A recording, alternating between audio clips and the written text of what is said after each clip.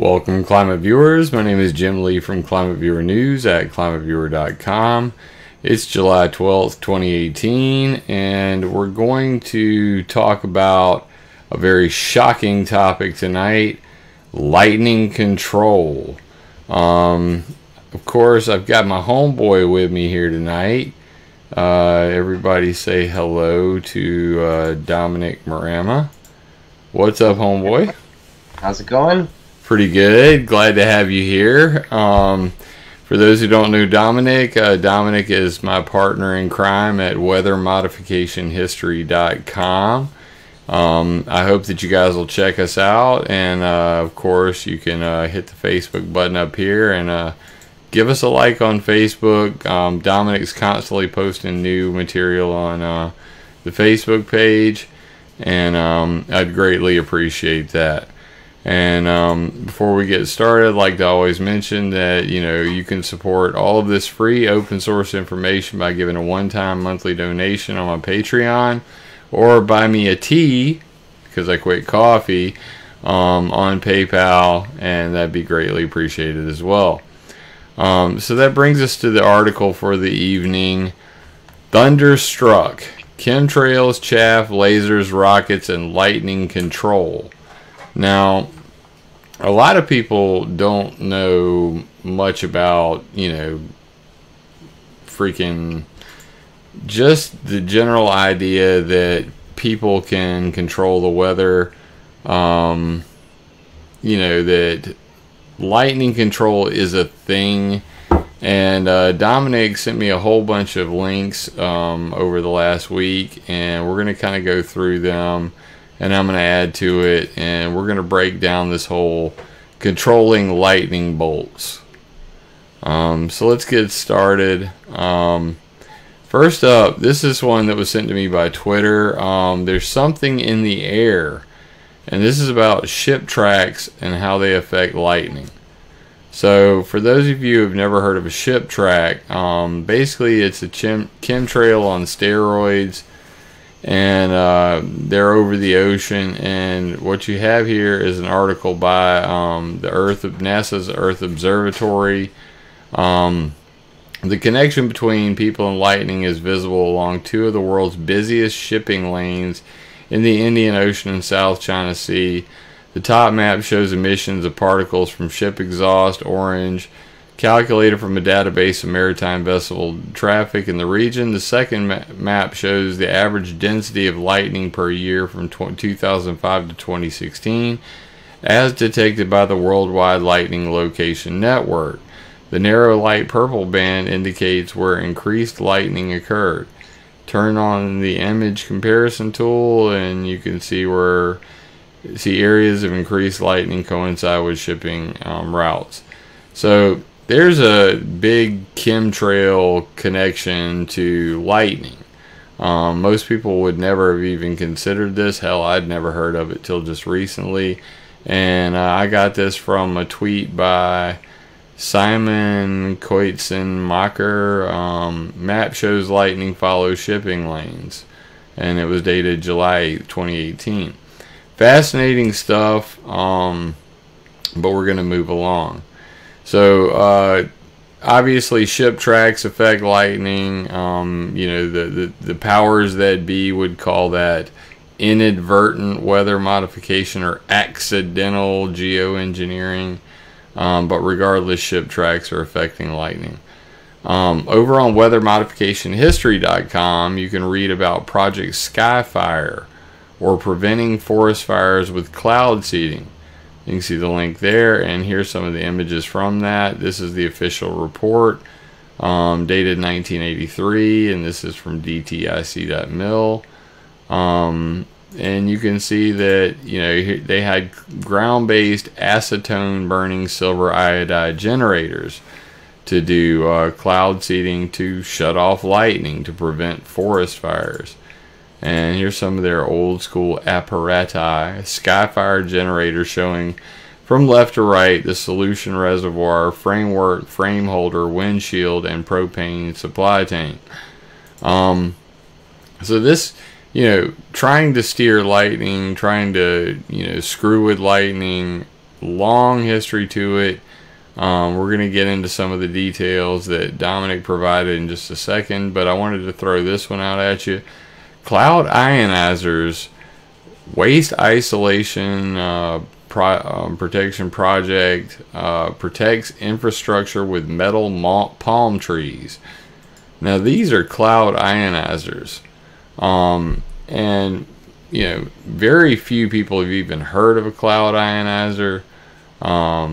Basically it's an antenna that, you know, puts off ions into the sky, and the article's right here.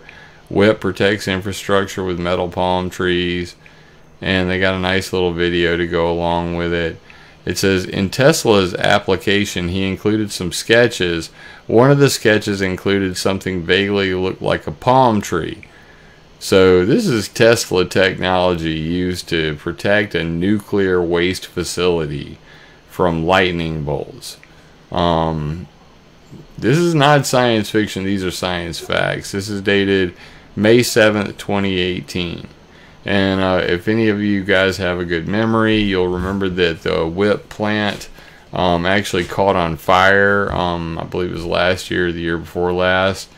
And now they're turning to cloud ionizers to, you know, protect us from lightning bolts and stuff. But Dominic, this is your section right here, baby. And we're talking about chaff tonight. This is going to be a big portion of the article, and I threw this one in from my memory. I got it from marines.mil. Performing electronic countermeasures in the United States and Canada. And as you can see, this is what chaff looks like. So big flares, you know, shooting out of planes. You've probably seen it on a military movie or two.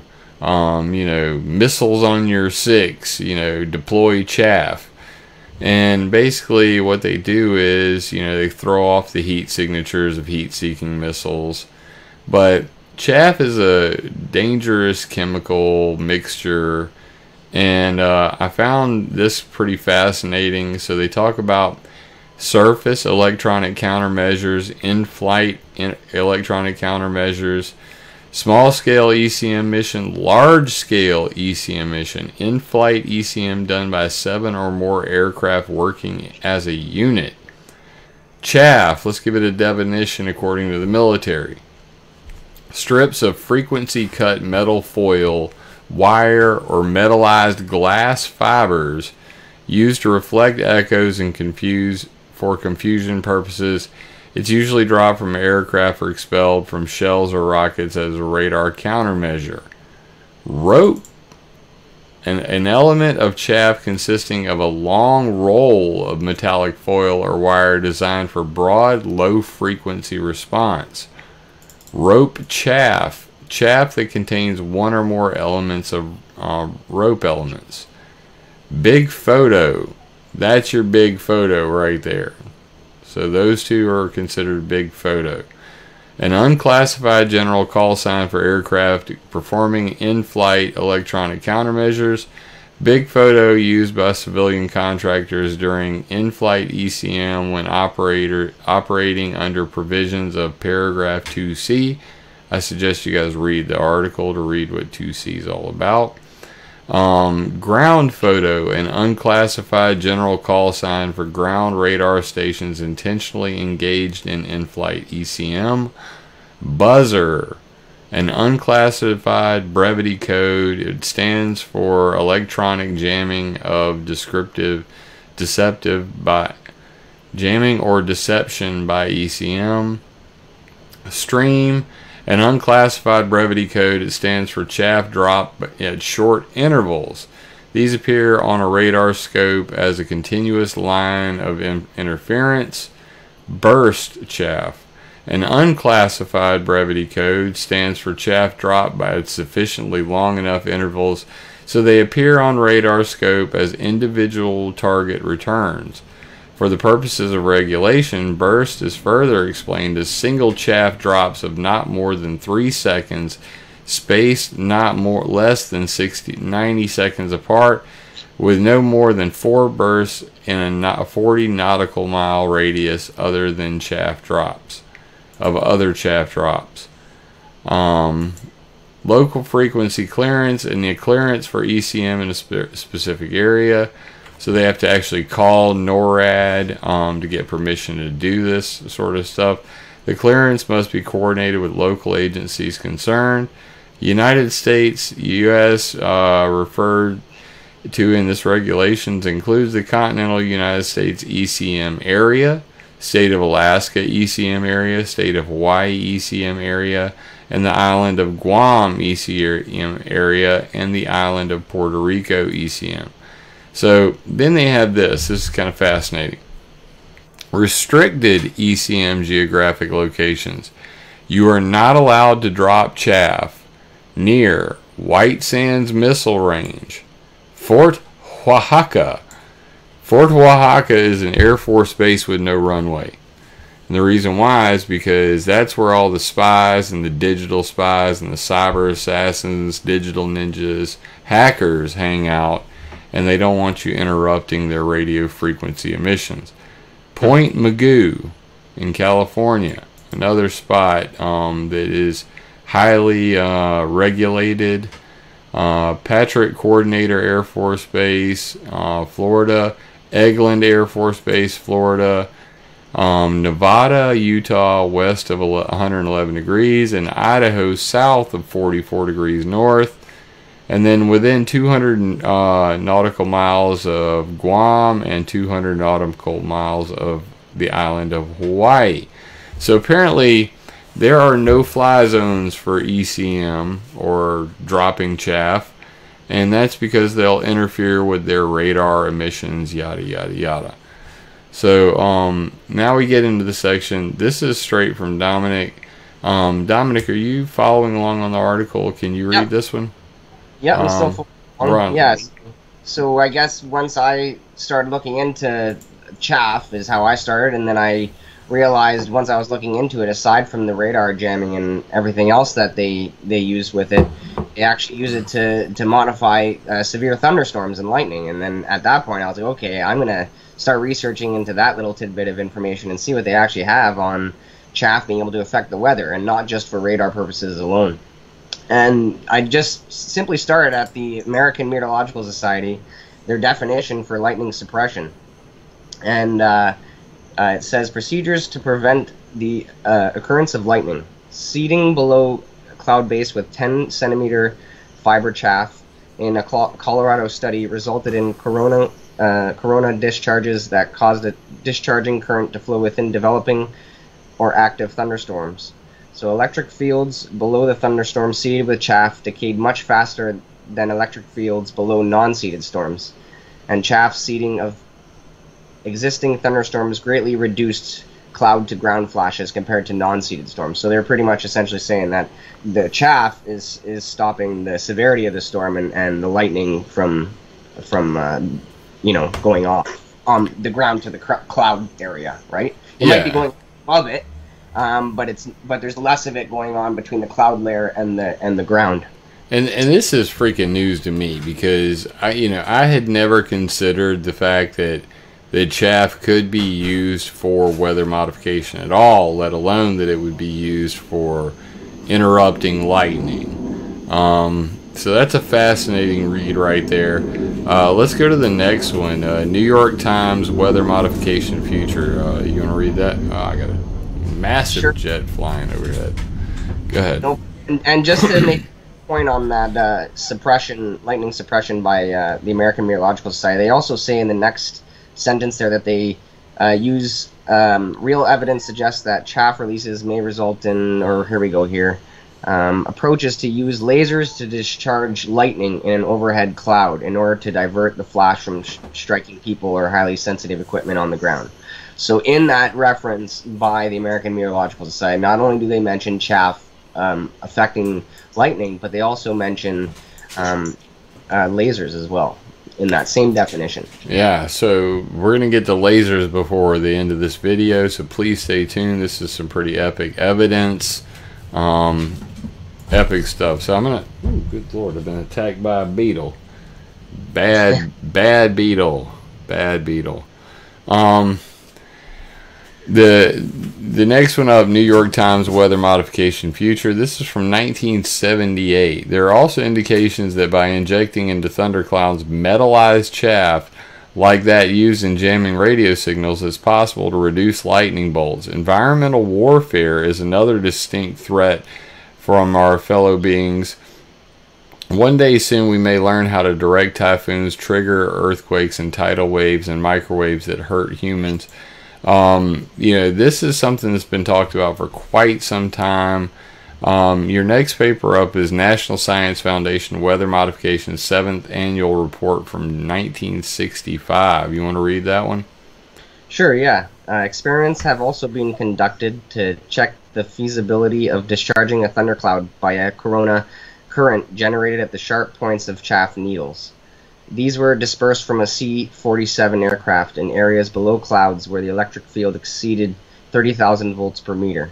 The aircraft was equipped with the 2 cylindrical field mills which recorded the 3 components of the electric field. In the conduct of the experiment, the aircraft would fly below a thunderstorm during the developing stage and record the electric field. If the field strength surpassed a value of about 30,000 volts per meter, the aircraft would retrace its previous pass and disperse the chaff. During the consecutive runs back and forth, the influence of the chaff seeding on the electric field was recorded. In one series of 5 tests, 3 out of 5 test flights showed that the corona discharge started as soon as the chaff was dropped from the plane. So pretty much as soon as they dropped that chaff out of the plane, it was already having an effect on the storm and limiting its severity, right? So pretty crazy stuff. Pretty crazy stuff, and good finds, man. Page 49 on that document. This is something that's new to me. I'm sure it's new to my audience as well. NOAA National Severe Storms Laboratory 1997 by Ken Howard. Chaff released from fighter planes may suppress lightning and thunderstorms. 2 links on that. And you can see, however, the radar data do reveal that several extensive clouds of chaff were initiated over flight restricted military ranges in the southwest Phoenix. The prevailing flow advected the chaff clouds to the north and east. Convective storms that occurred are likely to be affected by dispersing chaff clouds and were characterized by little to no CG lightning. There are no data available regarding what either the in-cloud lightning character of the storms on this day or the technical specifications of the chaff being used by military aircraft, anti-electronic warfare systems. However, it is hypothesized that this case of severe but low lightning convective storms resulted in inadvertent lightning suppression. There's that word again, inadvertent, meaning accidental, they accidentally did lightning suppression over south central Arizona due to an extended period of numerous chaff releases over military ranges. We have compiled a substantial database of radar, satellite, and sounding data that will allow us to investigate the likelihood more thoroughly and rigorously. And that's exactly what they've done. The next one up's NOAA Magazine Disarming a Thunderstorm. Roll that beautiful bean footage, Dom. So yeah, reading the article there? Yeah. Yeah, so tiny fibers, so this is the NOAA Magazine. Tiny fibers released into thunderstorms give man the ability to suppress lightning. Environmental research laboratory scientists believe that after testing the technique this summer, metallized nylon fibers called chaff were dispersed beneath thunderstorms in northeastern Colorado during a 6-week experiment conducted by the Atmospheric Physics and Chemistry Laboratory. The seeding consistently neutralized storm electrical fields, suggesting that the possibilities of suppressing lightning for such purposes as forest fire prevention is at hand. And there was photos there of the actual article disarming, and they actually have a nice little graphic with the cloud, kind of a diagram that shows the positive ion stream and the chaff in the air in between the 2 clouds, and how it kind of breaks up the storm in the middle there. Yeah, let me boil that up real quick. And you can see it right there. Great work on the photos, bro, man. Yeah, so they basically, you know, for rain to fall, you need three things. You need dust, you need water, and you need electricity. And thunderstorms are obviously filled with that. You know, the dust rubs together, that creates static electricity. Eventually, that static electricity wants to ground itself. That's what lightning is. And they're trying to interrupt that process by introducing electrically charged metal particles. Oh, but wait, they also said nylon. Consider this. Whenever they're doing chaff or ECM over your state, you're breathing those metal particles and those plastic particles.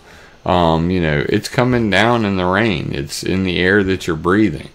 And, you know, I understand the need to practice for warfare purposes, but do you have to do it over my state? It's just pure insanity. So, positively charged ground, negative charged cloud, zap. And they're trying to interrupt that by introducing a positive ion stream produced by chaff. And you can see the chaff right there, this big bulky area. Pretty crazy stuff, man. Excellent find on that one. So let's go back to the story. Next up, we have a couple patents. Google patent weather control by artificial means. If we go to the next article, actually, the NOAA magazine, it'll tie this in nicely beforehand, because it actually shows the guy, Casimir, in the article. Chaff photos by ESA Research Laboratories there. Alright, this one right here, chaff photos by ESA Laboratories. Yep. 17 through 21. Let's see if we can bring that up real quick. So this shows Casimir in there and doing the experiments with the lightning ball there, whatever they use that for. Yeah. And then that's the patent there from 1964, titled Weather Control by Artificial Means. Just crazy. I couldn't believe I found it too once I went out to Google Patents and searched the guy's name. That's the only way I could find it. I couldn't find it by searching in like weather or chaff or anything like that, but his name brought it up. Sure enough. Alright, so is this our guy right here? Yeah, that's him. So that's Casimir. Right there. And what do we have here? Is that the chaff? That's the chaff. Ugh. Looks like metal fur. Yeah. I don't like it. I don't like it a bit. So here's a quote. In preliminary experiments, chaff packages, upper right, that's the fur, were released from planes into thunderheads. The radar scope photograph shows two streams of chaff packages dropped 10 seconds apart from research aircraft. The tests indicate that lightning suppression by chaff seeding is a sound procedure. And there's the two streams of chaff. Nasty stuff, man. Alright, so you said 17 and 21. So let's scroll down to 21 real quick. What do we have on here? Are we sure on that 21? It's probably just the chaff photo there that I had mentioned. Okay. That's just the full article 17 to 21, yeah. So that's the full article. Check it out, read it. It's fact. It's Weather Modification History. U.S. Air Force cloud seeding with fibers, 1975 video. This is an AP video. I'm not going to show it in my video. We found out the hard way. The last time we tried to show something from the Associated Press, they were real pricks about it. So come to ClimateViewer.com, read the article, watch the video yourself. Starts about 30 seconds in. You're going to see some stuff about chaff. Environmental protection, DoD management issues related to chaff. Boy, this is a lengthy one. Let's just do this one. A scientist formerly with NOAA, who performs weather research from the University of Oklahoma, estimated it would have taken more than 200 billion chaff particles to create a radar picture taken in Arizona 1997, page 11. So let's go look at that on page 11. That's just the quote, I think. Okay, I didn't know if there was a photo there. The point of this article here is, above it too, it says, radar observations show that chaff can spread over several hundreds of miles and stay in the air for up to a day. So even if you can, you know, exercises out at Air Force bases and it's, you know, they're not necessarily in your area, this stuff can stay up in the air for a day, and it can travel hundreds of miles. And it's going to spread everywhere. There actually is an image there. National Weather Service radar image of chaff plumes over southern Arizona and southwestern New Mexico, October 8th, 1997. That's those dark black lines you're seeing there. So, yeah, according to NOAA, scientists, officials, chaff can easily be identified under clear skies, but it can give false readings under other weather conditions and could thus impair the ability to make accurate forecasts. Chaff may be interpreted as precipitation and in some cases could result in inaccurate warnings of severe weather. Chaff could therefore interfere with missions that rely on accurate weather forecasts. One NOAA technical report describes chaff's interference with normal weather observation data in at least 2 space shuttle launch attempts. Interesting facts here. Good to know, man. Yeah, and so the actual one of the crazy points is they say it takes 200 billion chaff particles, 200 billion, to create a radar picture. And that was just the one radar picture there from 1997, and then later on down here in the links, we have an actual image of it on radar there from NOAA. Yeah. Which is our next link coming up. Yeah, weather.gov. Yeah, so to drive the point home, you know, if it's showing up on radar, that's billions upon billions of chaff needles that they're putting into the atmosphere, which is significant to be able to see it on radar. So yeah, so right here, I've got the article up. National Weather Service Wellington meteorologists had their hands full during an afternoon on April 22nd, 2016, as several waves of showers and thunderstorms moved across North and South Carolina. Whoa, now getting too close to home for me. I live in Sumter, South Carolina. The strongest thunderstorm of the day dropped hail up to 3/4 of an inch in diameter. I remember this. I have video of the hail that day. Interesting fact. Along with over 3 inches of rain, another interesting aspect of the event is that it first appeared in an area... Alright, where's the freaking chaff, dude? How do we figure this out? Brief word on radar. Another item that can reflect radar waves is chaff. The name is given to tiny glass fibers covered in aluminum metal. Shout out to you chemtrail people. Glass fibers covered in aluminum burn up aluminum oxide. Developed by its British and Germans independently during World War II, its purpose is to confuse enemy radar and make it difficult to detect aircraft during wartime. It's dropped by airplanes and spreads widely with the wind. As it falls, chaff is often used offshore during local military training exercises. A National Weather Service meteorologist note its appearance on radar several dozen times a year off of Cape Fear. More information about chaff available here. Clicking it. Ah, you don't want to play with me, do you?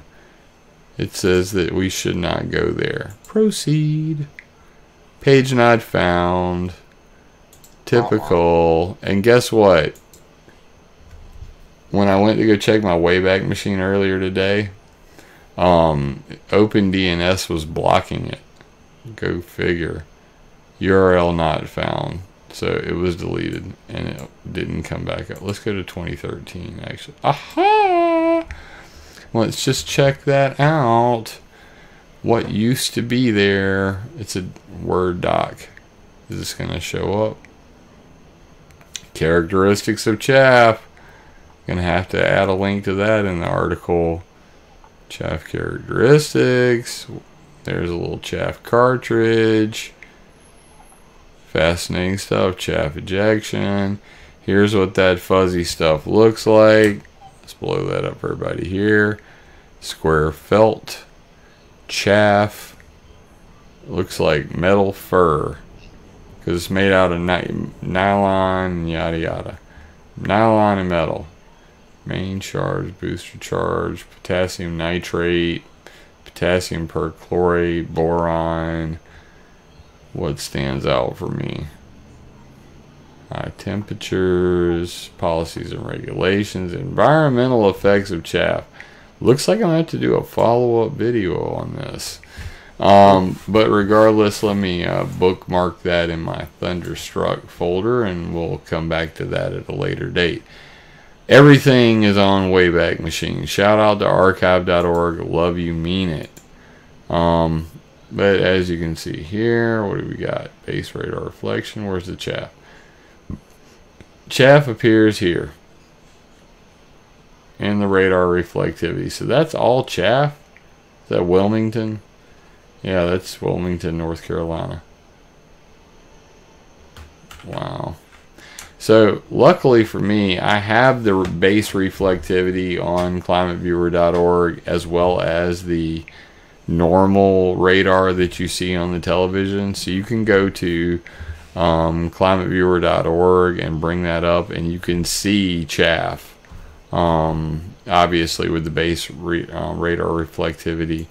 In fact, I'll show you where that is real quick, just so anybody wants to play along at home. Go to alerts, go to precipitation, and you'll see right here I have two different versions. I've got the one you see on TV, and then I've got the base reflectivity. And as you can see, they don't look the same. Let me go here to make this black. Scroll over here. I'll turn off the base reflectivity.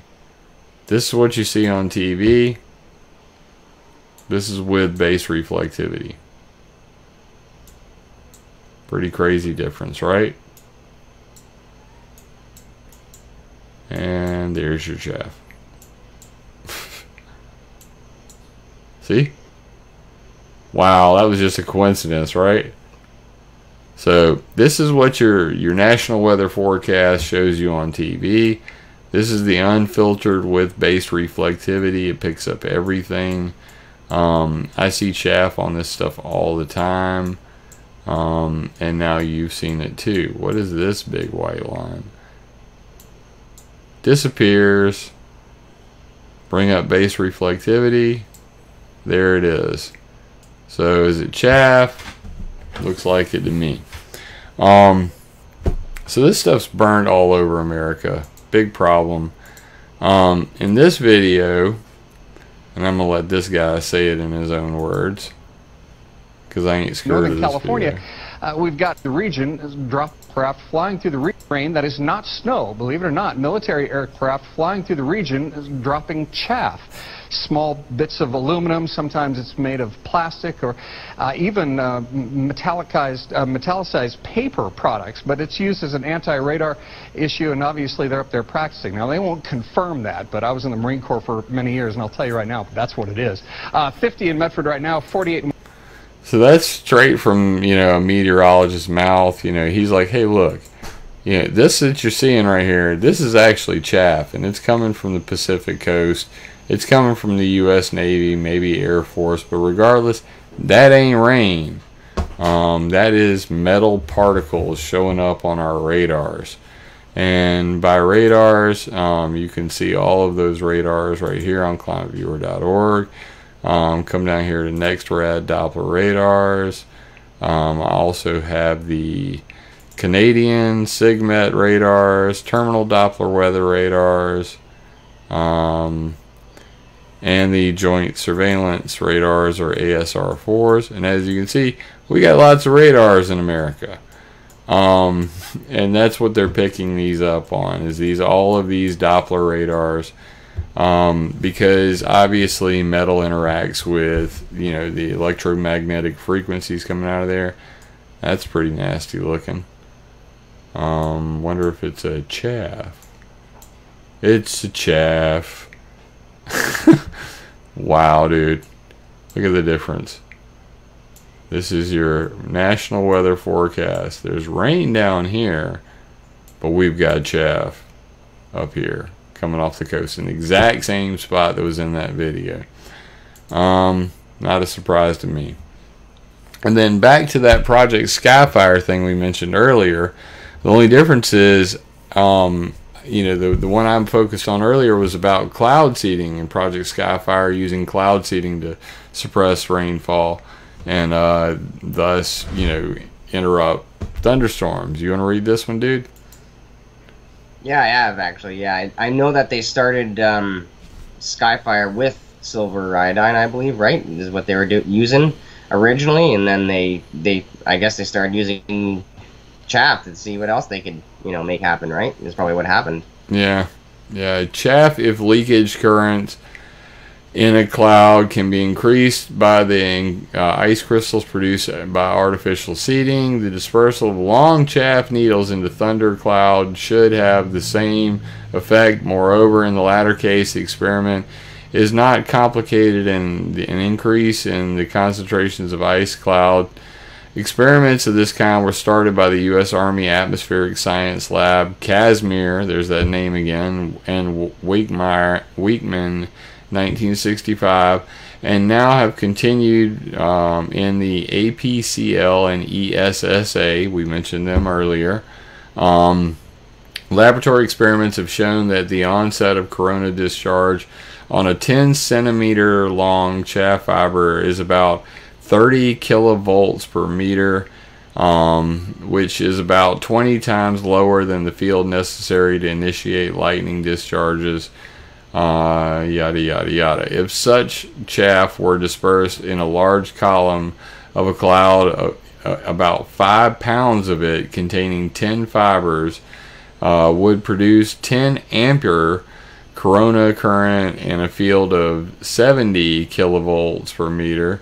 This current would be adequate to counterbalance the current output of the average thunderstorm, approximately 3 ampere, and should therefore suppress lightning. So even back in the 70s, Project Skyfire, while they were doing cloud seeding, they were also talking about using chaff to shut down the lightning. Wow. So chaff everywhere. Chaff is metal coated in nylon, plastics, paper. You're breathing it. You think that's air you're breathing? Check again. This brings us to our final section, lasers and rockets. Now, this is some fascinating stuff. Controlling Lightning at Rutgers University 2013. A first conference on, wait for it, laser-based weather control. LWC 2011, LWC 2013. You know, they have the fact that they have a laser-based weather control conference. I want to be there. So hopefully me and Dominic will be able to go to the next one and ask a whole lot of questions. That'd be great. Maybe we'll set up a GoFundMe for that when we find out when the next one is, and I'll gladly go up there and ask a whole bunch of shocking questions about lasers. As highlighted by the success of the first conference on laser-based weather control in 2013, ultra-short lasers launched in the atmosphere have emerged as a promising prospective tool for weather modification and climate studies. Such prospects include lightning control and laser-assisted condensation, as well as striking similarities. Gotta love the humor in that. Between the nonlinear and optical propagation of natural phenomena like rogue waves and climate bifurcations. Although these new perspectives triggered an increased interest in activity in many groups of the world, highly interdisciplinary nature of the subject limited its development due to the need to enhance contracts between laser and atmospheric physics, chemists, electrical engineers, meteorologists, and climatologists. Further strengthening this link is precisely the aim of the second conference on laser, weather, and climate in Geneva. Damn, I'm gonna need a passport.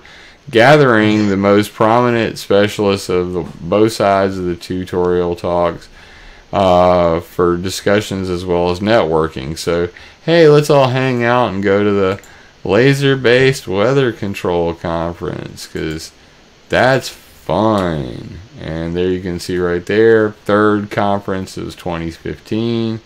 So let's see, 2011, 2013, 2015. What happened? Where's the fourth one at?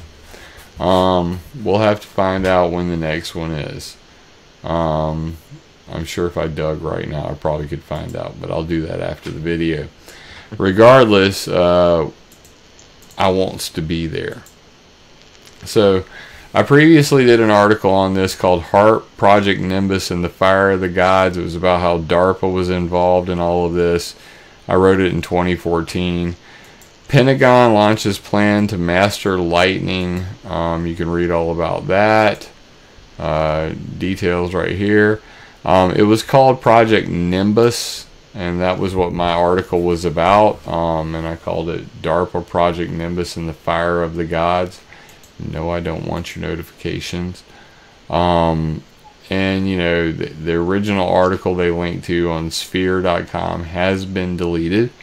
I'll dig that up later.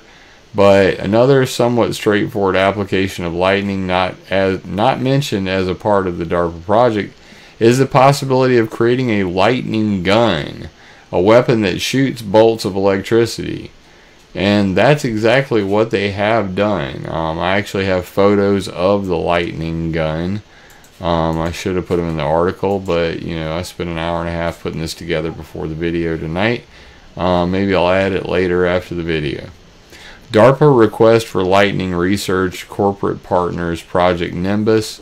I mirrored this to ClimateViewer.org. It's from my hard drive. This is not available on the internets any longer, but you can see right here, DARPA broad agency announcement Nimbus 2009 and what they plan to do. And basically they're saying, hey, we want to get people involved on this. You know, we will pay you if you will get involved, you know.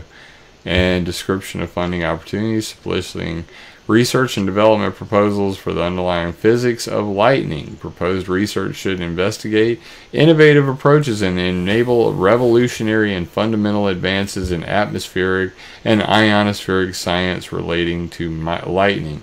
Oh, by the way, we'd love to make a fucking weapon out of it. So there you go, funding opportunities and all that.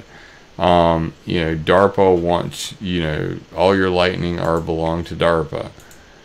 So, a couple other articles on that. You can see the original DARPA page. I backed it up. It's obviously been deleted. Don't play not found with me, boy. DARPA wants all your lightning. That was funny. Yeah, all your lightning are belong to DARPA. So let me, it's kicked me to a 404 page, even on archive.org. That's just straight up dirty. Let's back it up. So here you go. Here's the original DARPA page on Project Nimbus. And you can see Nimbus is a fundamental science program trying to figure out lightning associated effects such as X-rays and its ionospheric components to better protect troops, ordnance, and other military assets. This program yields insights into other high voltage, high current electromagnetic phenomena. And they got a photo right here that I found pretty interesting. What's that? You know, is what I said to myself when I saw it. So I had to go look that up. University of Florida Lightning Research Group, rocket triggered lightning. And let's see if their page is still active. It is. And that's where the photo's from. University of Florida Lightning Research Group. And what they're doing right there is that they're actually firing a rocket into the sky that has a wire behind it. And you can see this in this video here.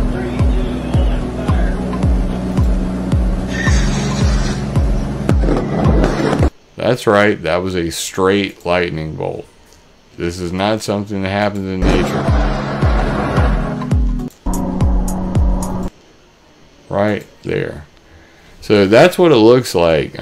If you ever see a straight lightning bolt, know that it's either guided by wire or guided by a laser beam. That's the only way to straighten out a lightning bolt, and that's how people can control lightning. And that's what this is all about. You know, if we can't just shut it off using chaff, if we can't nullify it with cloud ionizers, hell, let's control it with laser beams and rockets. So that's a pretty fascinating video. Check that out. New laser technology developed by University of UA. Is it Alabama? Is it Alaska? What is it? Could divert lightning strikes. Oh, it's Arizona. So University of Arizona could divert lightning strikes. Dressed laser aimed at clouds may be key to inducing rain, lightning. We're not mentioning how lasers can be used to make rain. This is all about lightning. But yeah, lasers can paint clouds in grid patterns to ionize the clouds to help induce rain. Like I said, rainfall is dust, water vapor, and electricity. So that ionization is the electrical part. It helps the dust stick to the water. They can use lasers to make it rain. But we're more focused on the lightning at this point. And this is what a dressed laser looks like. You have one laser beam, and then you got another laser beam that dresses it or actually wraps around it. That's something they want to use. And the big boy terawatt laser beam shot in clouds provokes lightning strikes. Researchers generate filaments that are too short-lived to trigger a real lightning strike. According to French and German scientists, the fast pulses sent from the laser will be able to provoke thunder strikes on demand. And this is from a laser called Terra Mobile. And you can see the information on that right here. Terawatt laser beam shot in clouds provokes lightning strike. So there you have it, people. Epic freaking links, man. I appreciate you finding those tonight, man. I had no clue about the whole chaff, you know, being used for thunder protection, thunder mitigation, whatever they want to call it. Yeah, I was familiar with the laser beams and all of that sort of stuff. The cloud ionizers, the ship tracks thing was new to me, completely new. Yeah, I'd never heard that before. I mean, this guy just tweeted it out a couple days ago, and I was like, gotta put that in there. Project Skyfire already on weathermodificationhistory.com. Check it out. Please remember to check out weathermodificationhistory.com. As you can see at the very bottom of the page, that's where me and Dominic hang out. Past all the comments. You know, you can get in touch with me or Dominic, you know, just by clicking the links here. You know, these are our individual websites, and links to us right here and here. But, you know, please link to weathermodificationhistory.com. I've included an embed code right here at the bottom. It'll let you use this image. It's our logo. And it links to Weather Modification History. All you got to do is click on it, hit copy, and post it on your website. It's ready to go.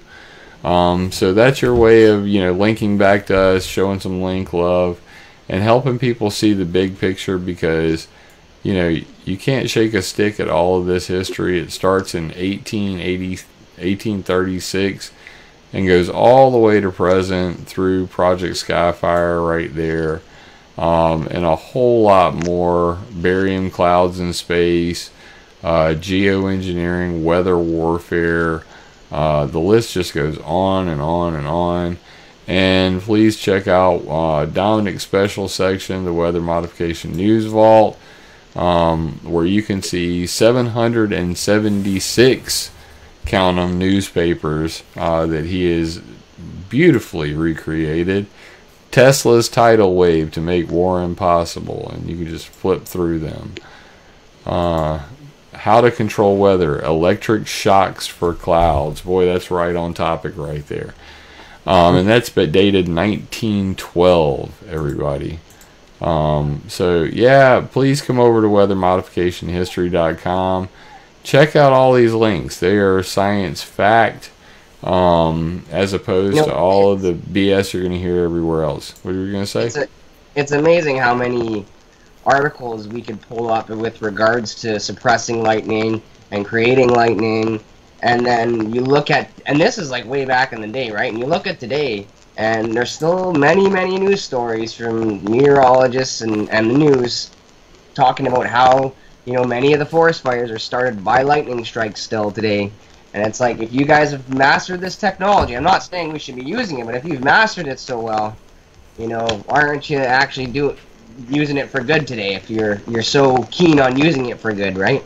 Yeah, but at the same time, let's just remember that despite all the claims of weather control, they really have no control. This is all experiments. Exactly, yeah. That's so, true. I mean, everything they're doing is an experiment. It will continue to be experiments for quite some time to come because we simply don't understand enough about what we're doing.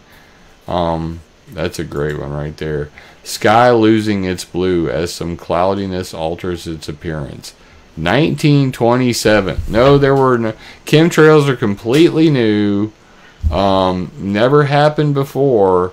But in 1927, cloudiness was causing skies to lose their blue. I mean, dude, the stuff you find is amazing. I love you, mean it. I appreciate your hard work.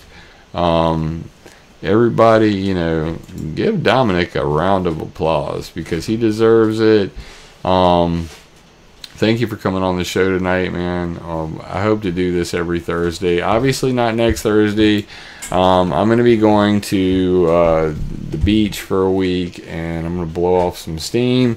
But we will come back hard, and we will continue to keep at it. So, you know, guys, support our work. It's at weathermodificationhistory.com. Come over to Facebook. Like us on Facebook. It's facebook.com/weathermodificationhistory, all one word. And, you know, spread the word, because the bottom line is there's a lot of people out there pushing a lot of hokey, and they don't want you to be educated. And the purpose of what we're doing here is to arm you with the truth, facts, to history, so that history does not repeat itself.